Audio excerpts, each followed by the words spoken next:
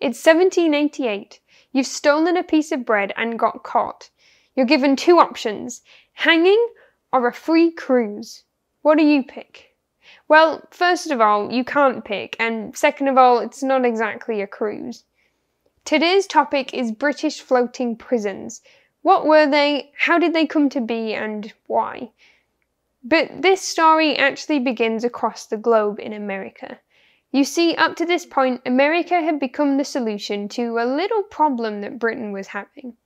Unlike America, Britain was getting a little cramped.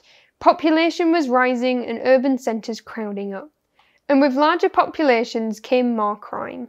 There was no national prison system at this point, and only very small, very crowded prisons. Someone came up with the great idea that if we have too many criminals, why don't we just send them away somewhere else? Out of sight, out of mind. So even in its infancy, as the New World colonies were developing, they began shipping convicts over to help and contribute as forced labour, but also just to get them out the way. Rather than rehabilitation or imprisonment, this system relied upon pure separation from society, putting people on ships and sending them away from family, friends, and the only home they've ever known, to what would feel like a whole other world. This became known as transportation. And when I say the word convict, we tend to picture people who would be in prison nowadays. But in reality, that wasn't necessarily the case. Only a small amount of these prisoners would be charged for violent offences. In fact, convicts could include simple pickpockets and other minor crimes, committed by desperate, impoverished people who had very little in the first place. Children were also often sent for transportation, and likely a high percentage were falsely accused of something. For over half of those given transportation sentences, it was their very first offence. This is in part thanks to new laws known as the Bloody Code, which listed over 200 crimes punishable by death in 1776. Imprisonment for theft and robbery only grew.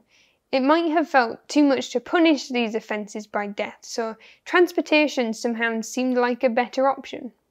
In fact, the three most popular type of crimes punishable by transportation: theft, typically by the urban poor; rebellion against the king, typically by Irish and Scottish immigrants; and violent crimes.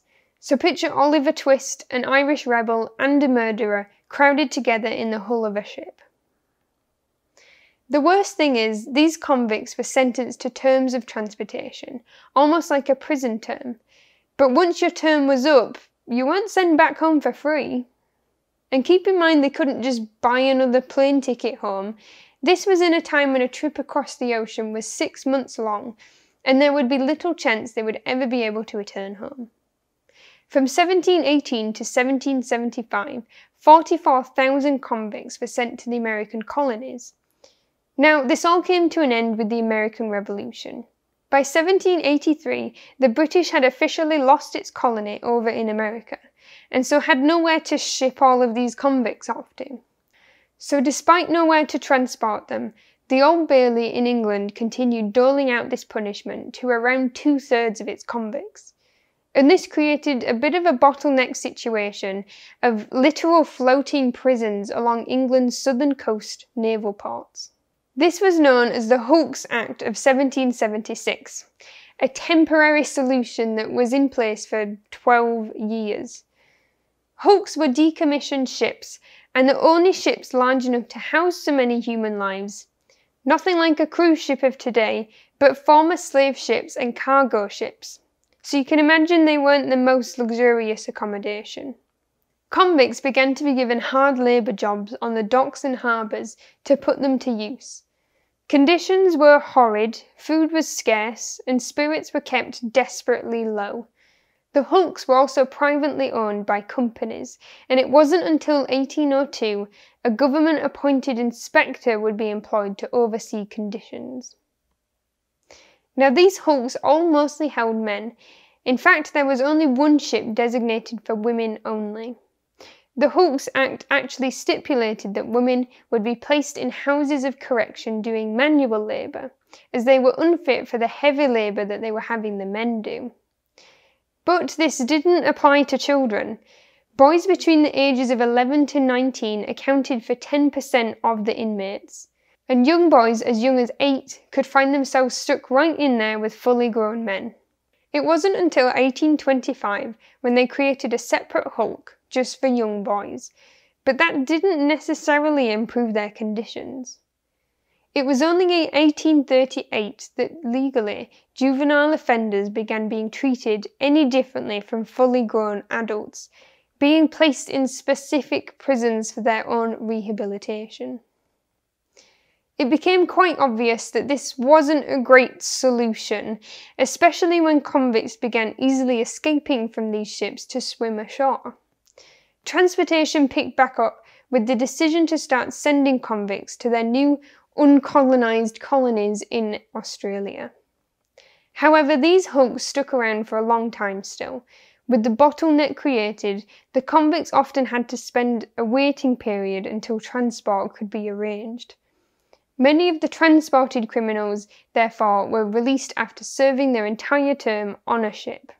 Seeing multiple large ships docked in harbour was a common sight in many popular ports of the late 18th century. Eventually, the popularity of transportation centres died out, and Britain began to focus on building and expanding prisons on land. Britain's last prison ship was decommissioned all the way back in 2005.